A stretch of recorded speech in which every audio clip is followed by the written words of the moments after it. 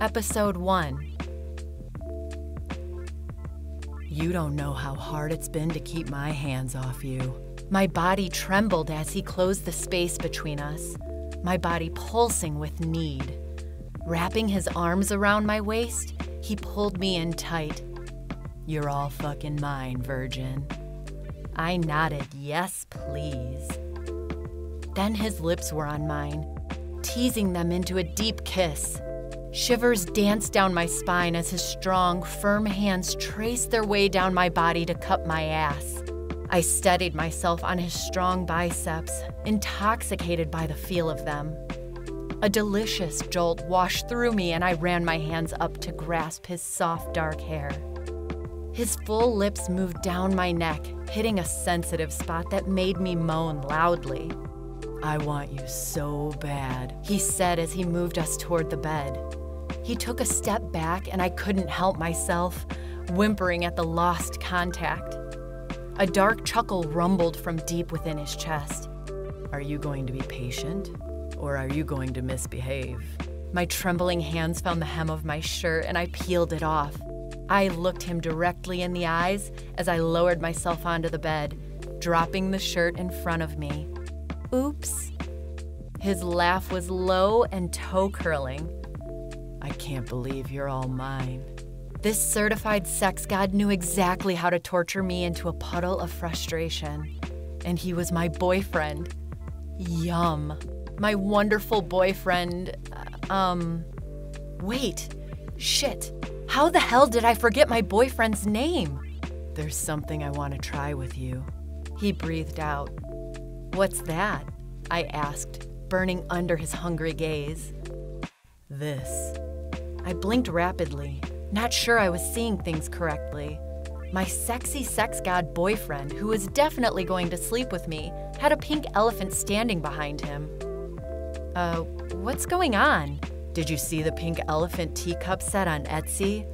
They're so cute, right? Huh? The elephant behind him had vanished. My head was definitely getting a little too clouded with desire. As my eyes refocused, I noticed he was holding a blindfold. Do you know what happens to bad girls? I shook my head, trying to sexy bite my lip. No. He smirked. Well, get ready to... Wake up, you lazy bee! My eyes snapped open to see not a hot guy, but my best friend Lola, who was unpleasantly shaking me awake. No! I shouted. Did you have to do that right now? Did you seriously fall asleep? Have I been talking to myself this whole time? I forced myself to get up off my bed. I was having the most amazing dream and would have preferred not to have been woken up, especially so rudely. You can't sleep our break away, Lola said. I narrowly dodged an incoming pillow she hurled at me as I sat down in my computer chair. I want to get out of here. Go on a holiday or something. I groaned, leaning back on the chair, still a little groggy. I swiveled around to my own amusement, kicking out my leg to hit Lola each time I passed. I stopped when she slapped my leg. Then stop whining and go. Yeah? With what money? I cracked my stiff knuckles. It felt so good to be free of college. It lasted forever. The year droned on, and to be on break now was amazing. What wasn't amazing was having no money. That was one of the biggest problems of being a college student, unless your parents were rich. Sadly, mine weren't. What's a quick way to make easy money? I leaned forward, Lola's eyebrows raised, her mouth opening slightly while her eyes refused to leave the laptop screen. Funny you say that. The shock disappeared off her face and a grin appeared before glancing up to me. You're still a virgin, right? I blushed and couldn't help but think back to my dream. If she hadn't woken me up... Hello? Am I talking to myself again? I snapped out of my little daydream. I'm not becoming a sex worker, Lola. This isn't a sex work site, Kellyanna. She rolled her eyes. Did you know a girl almost sold her virginity for $500,000? Another did it for $250,000. That's weird. Did they get murdered? She looked up at me in confusion. What? Have you not seen the movie Taken? They were probably sold into a sex trade or whatever it's called. I kicked up my legs and landed them onto the bed. Or murdered. Seriously, I want to slap you sometimes. No, they didn't die, but they sure as hell became wealthy bitches. Ugh, why the hell did I have to lose my virginity to Jay? Tommy? She sighed. I could have been rich. I couldn't help but laugh at this. I don't think any random girl can auction off her virginity. She probably has to be important. Her eyes snapped to mine. If I auctioned yours off for a good price, will you give me some money? I'm not auctioning off my virginity, Lola. Weren't you the one complaining, I hate being a virgin at this age. Why can't I find some gorgeous human to take it? Yes, that was me.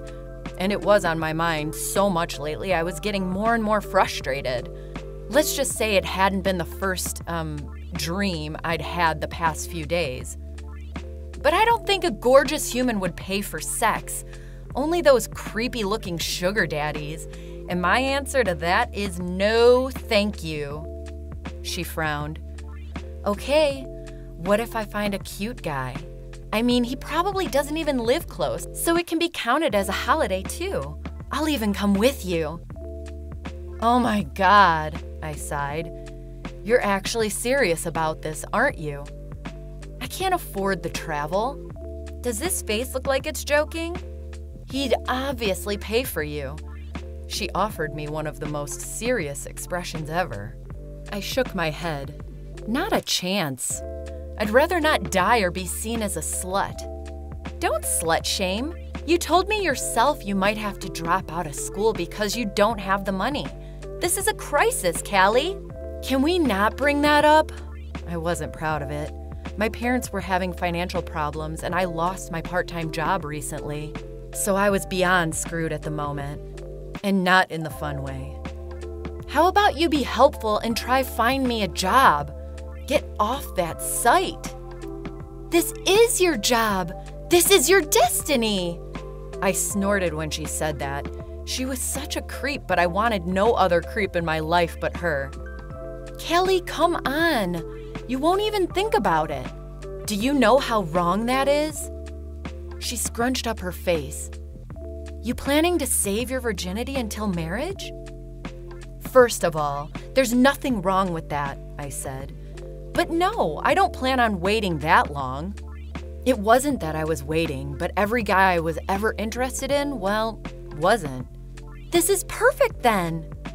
I suppressed an eye roll. Fine. Find me someone cute who pays a good price, and I will. Seriously? Sure. Saying this would shut her up. I wasn't lying either, because no way was there a good-looking guy who paid for sex.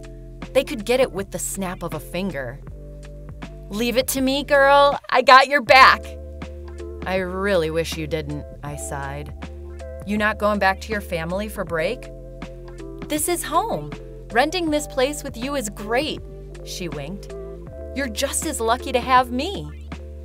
I rolled my eyes, pushing myself up from the chair before Lola ripped one. I turned to her with a scowl plastered on my face. Why is it that you always decide to fart on my bed? I don't want to stink up mine, obviously. You disgust me, I groaned. I'm going for a shower. No bothering me.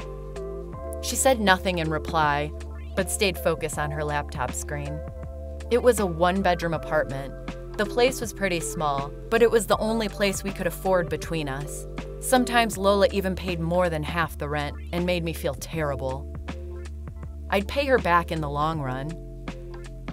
Sell your virginity and pay her back.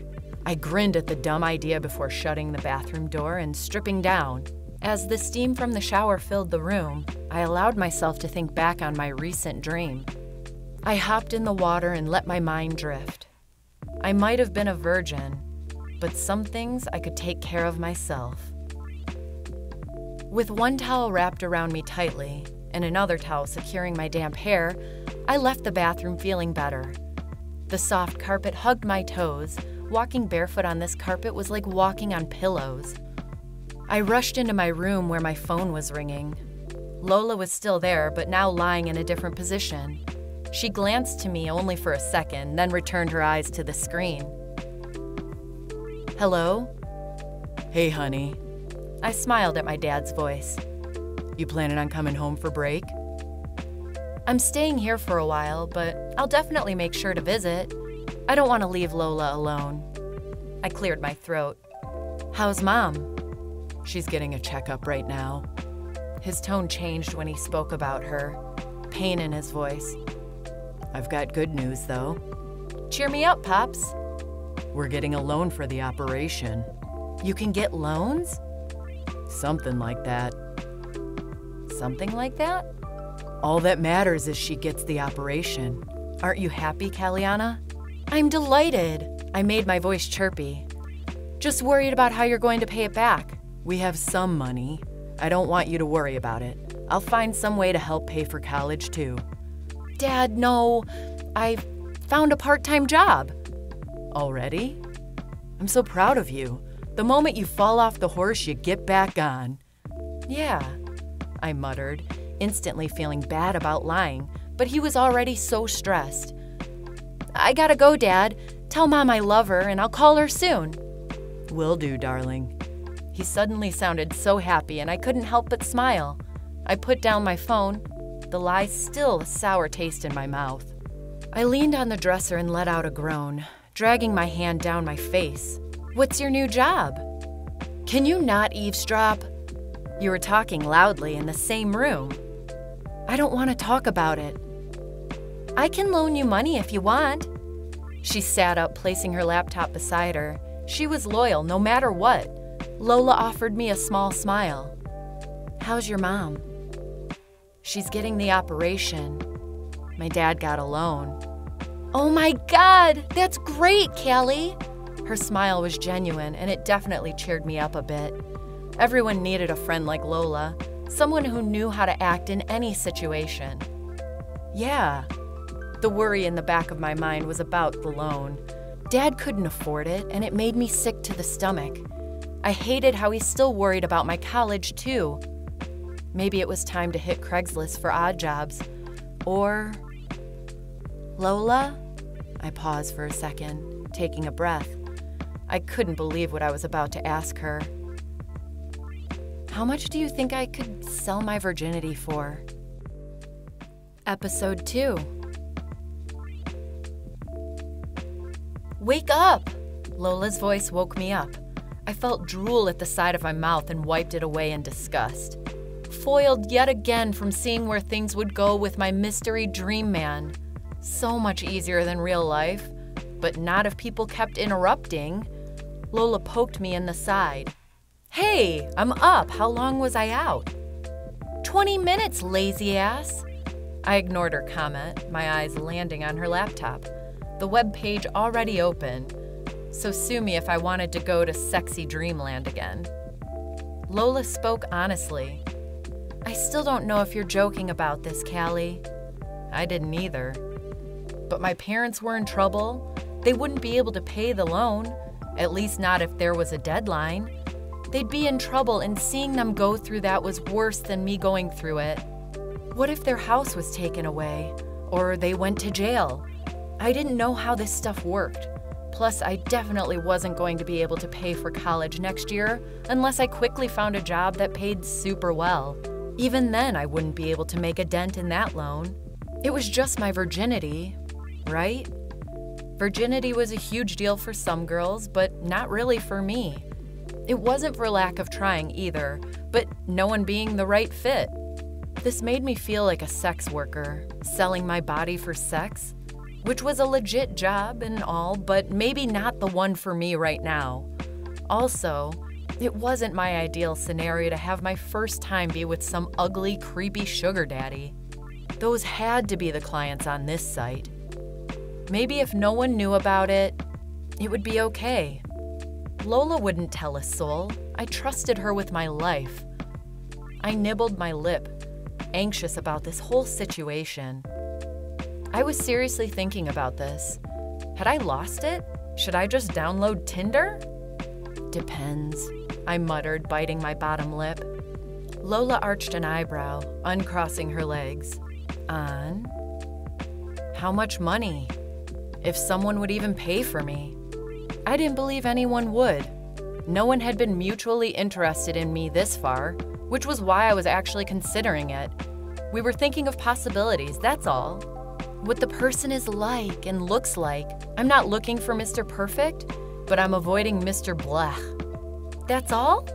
And you can't tell a soul. Or judge me. Kale, this was my idea. I can't judge you, she sighed. I promise I won't let you go to any guy who would kidnap you, and I'll only let you go through with it if they pay well. Was it bad I actually trusted her with this? I was half serious, half not, about this whole situation. I mean, what if the guy was hot? Or he paid me enough to pay for Mom's treatment? It would be worth it then for one night, right? Go for it. Really? Her eyes lit up. If you're joking, I'm not going through all this trouble. I'm serious, Lola. Do it. I'll give you some of the money. Deal? A huge smile appeared on her face. You're the best, Callie. I pulled out my phone. Oh, God. Guess what I have? One missed call from Alex. Seriously? That boy does not know how to take a no, Lola muttered, although she seemed like she wasn't focused on me at all. She was dead serious about this whole virginity thing, and it made me smile. I was too, but I knew that no one would pay for me. We'd do this because it took our mind off the shitty reality. Go through the motions, the hypotheticals, and tomorrow would be exactly the same as today. I better call him back. You're an idiot, she mumbled. I dialed Alex's number, refusing to listen to her comment. He picked up on the first ring.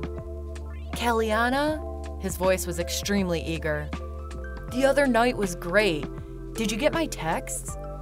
Cool. I did. Sorry I couldn't reply. Something big came up. I lied through my teeth and noticed the smirk on Lola's face. Damn, why did she always have to be right? No problem, he chirped. I talked to your father yesterday. Wait, what? You did? Why? My brow furrowed in confusion. Oh my God, if he told him we were a thing, I was going to crawl into a hole and never come out. I ran into him at the pharmacy. His voice went quiet. He said your mom's doing well. I sighed. I don't really want to talk about it. Sorry, I shouldn't have brought it up. Nope, but you did. I knew he was cringing about it, and I couldn't help but feel a little bad. He was just trying to be a good friend. Are you free tonight? Lola's staying over. Girls' night, that's fine, I get it. He went silent for a moment. Leroy, don't put the fork there. Leroy! Damn it! Kelly, I have to go. I'll call you later. Leroy! The line went dead, and I couldn't help but laugh. Leroy was Alex's younger brother, probably the cutest but most annoying brat in the world. I'm staying over in our house? Lola asked, catching my lie. Shut it, I responded. If you aren't interested, you need to tell him. Don't lead him on or he'll think you're into him. I frowned. He's so sweet and everything, but it just always gets awkward. We've been friends for so long that I only see him in that way. That's the only reason I'm not agreeing to the dates. To be honest, Alex was cute in a boyish type of way. He wouldn't be put into my hot guy group, but definitely the cute one. He had looks that a lot of girls loved, especially with nerdy glasses that suited him to perfection. He was around 5'9", and although I usually wasn't fond of really short hair, it suited him. I had known him growing up because my parents knew his parents. When they divorced, I helped him through a tough time, just like he was trying to help me now. That, and he was my first kiss. After that, he kind of took that as if I loved him. It was a spur-of-the-moment thing. Maybe not my finest desperate virgin move ever. No dating until this all happens. Lola pulled me from my thoughts. What? You can't date until I sell your virginity, so hold off, Kay. I burst out laughing and she grinned in response. I met her in high school when she moved schools. I had expected her to be shy and nervous since she was new, but she was so loudmouthed. We clicked the moment she shouted at a girl named Cynthia who called me a loner freak for eating outside alone. It was nice out, so sue me. Lola blew up and I was amazed because nobody stood up to Cynthia. We had been best friends for years after that, and she brought me out of my shell. Sure, I still wasn't as brave and outgoing as her, but I wasn't the quiet mouse anymore. Are you sure you haven't done this before? You seem to know all the ins and outs.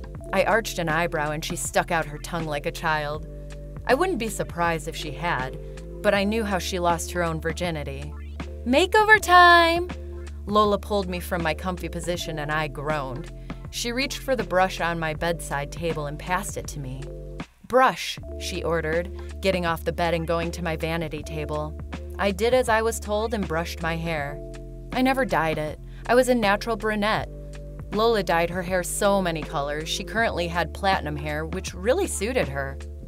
My hair fell just below my breasts. It usually was straight, but sometimes a small wave would appear if it got wet, but disappeared the moment I brushed it, like right now. Lola returned to the bed with makeup. She was basically a makeup artist, what with all the YouTube videos she was always watching. I only wore mascara and eyeliner, nothing else. It all looked too complicated, and most of all, expensive. Lola, don't put too much on, because if I actually meet a guy, I'm not gonna be pampered in makeup. You're right, she paused. Well, you're naturally gorgeous. Contour a tiny bit, then put on mascara, and maybe winged eyeliner. Whatever most of that meant. It felt like years until she was finally done with my face. Am I free now? I asked, earning a scowl from her. She brought over a mirror and showed me. I looked natural, but not.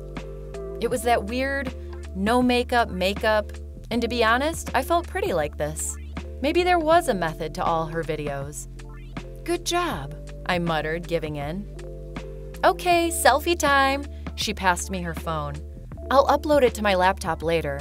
Take lots of pics. Then we need to go outside and take a picture so it's obvious you're real and have friends. Huh? What are you talking about? We're taking photos for your profile. She looked at me like I was the crazy one. We're auctioning off your virginity starting tonight. Episode 3.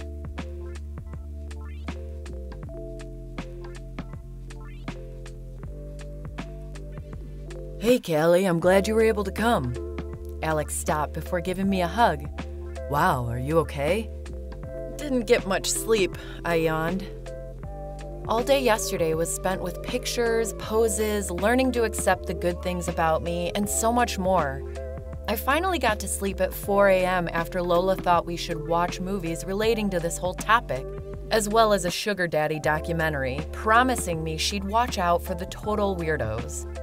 I couldn't believe this whole thing was happening. Maybe.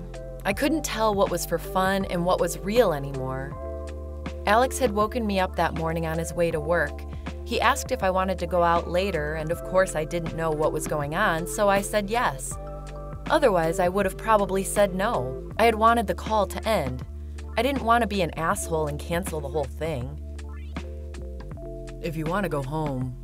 I'm fine. Need a cup of coffee, that's all. We were chilling at the mall while he was waiting for his brother Leroy to finish a play date at a friend's house. At least this wasn't like a date, just two friends hanging out at the mall who happened to kiss one time. Casual. Although I objected, Alex paid for my coffee and we took a seat near the corner. How was work? I asked, trying to make small talk. He shrugged. Boring as usual. Alex was going to be a college senior next year, but had been working a part-time job all 4 years. I perked up. Maybe he could talk to his manager to see if they had any openings. What is it you do again? He grinned. Are you excited for your next year of college? I made sure not to frown or show any concern that I may not be able to continue. Smooth topic change. Straight to education. My bad. He held up his hand, laughing. Let's see. Do you want children in the future? My eyes widened and my jaw dropped. Why would he ask that? Suddenly, he burst out laughing so loud we definitely received a few glances. Callie, your face. You should have seen it. I love messing with you. That wasn't funny. I cut off my sentence. I thought you meant you wanted to make some with me. A blush crept up my cheeks that I hoped Alex didn't notice. I cleared my throat. So, any break plans? He shook his head. Maybe. Depends. What about you? Confused at his answer and the flutter in my stomach, I moved on.